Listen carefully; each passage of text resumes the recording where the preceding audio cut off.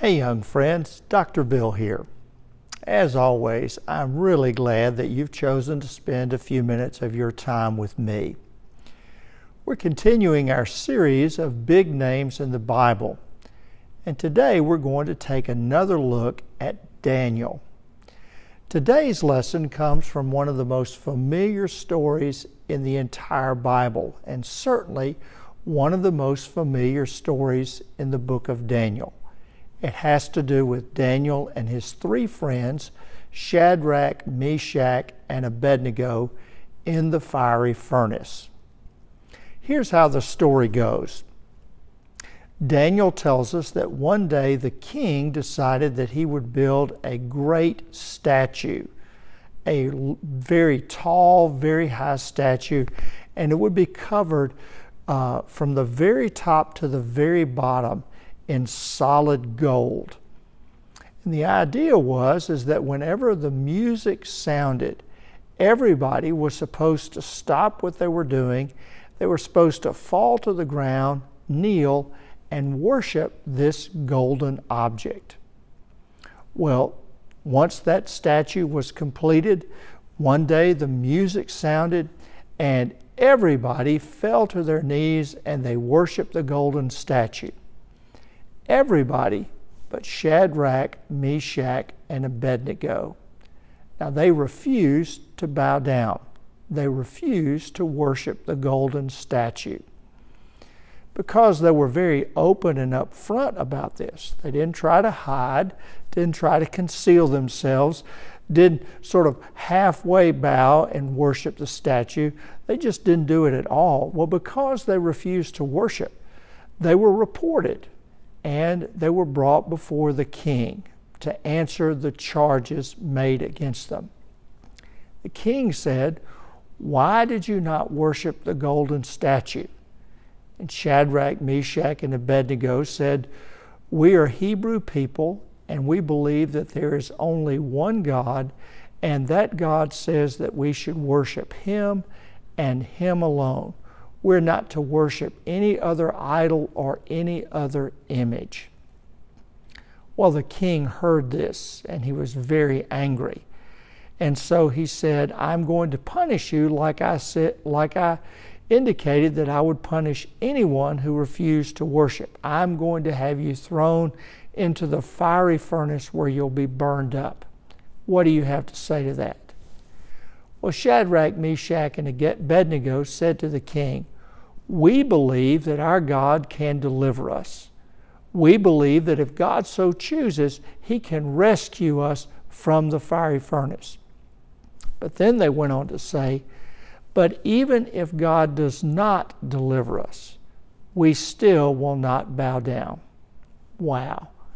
Even if God does not deliver us, we will still not bow down.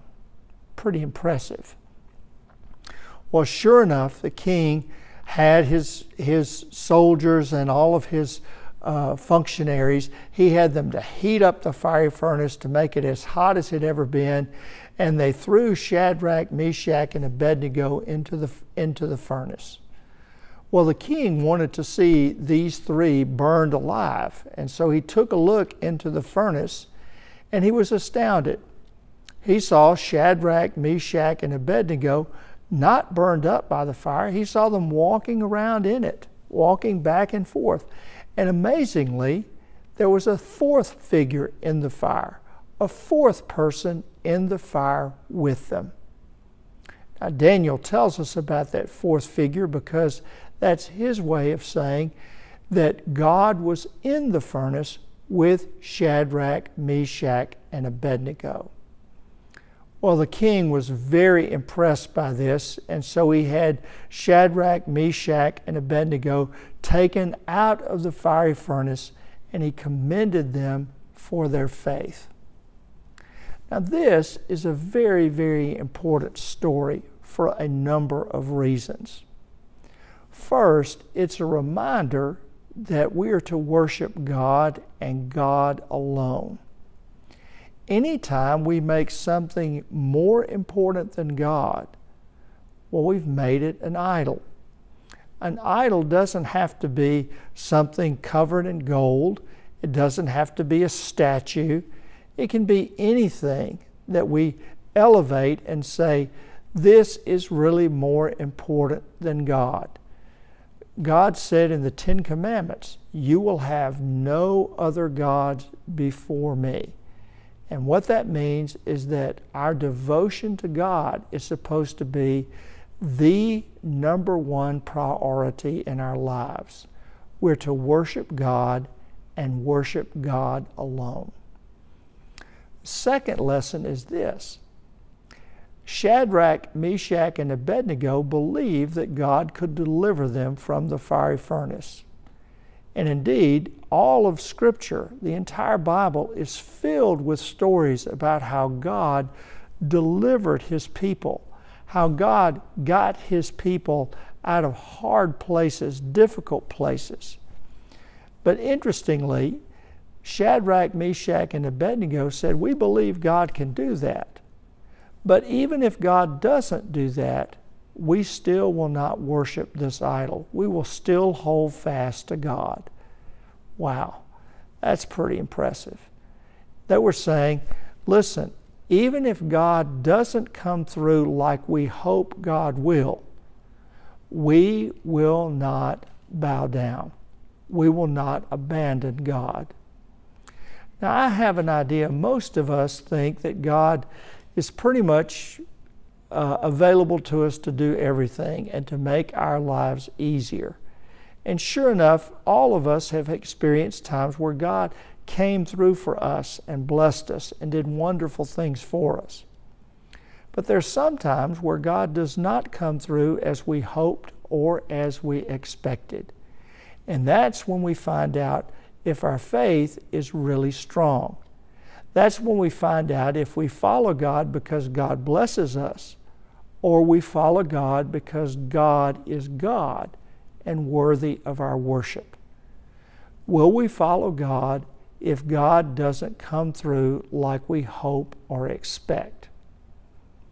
And then the final lesson is this.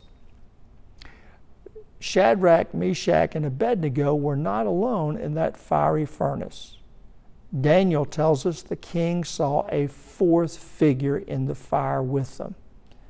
Again, that was Daniel's way of saying the presence of God was with them in the fire.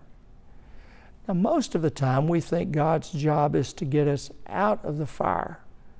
But Daniel reminds us that God's presence with us in the fire, in the things that are hard and in the things that test us, that's really the most important work God does. God can walk with us through the hard places, the fiery places, the places where we're tested. God's presence often works from within instead of trying to take us out. God is with us in difficulty and not necessarily working to get us out of something. That's an important lesson. God with us in the midst of our trouble and our difficulty. Well, that'll do it for today. Again, I'm really glad that you joined me.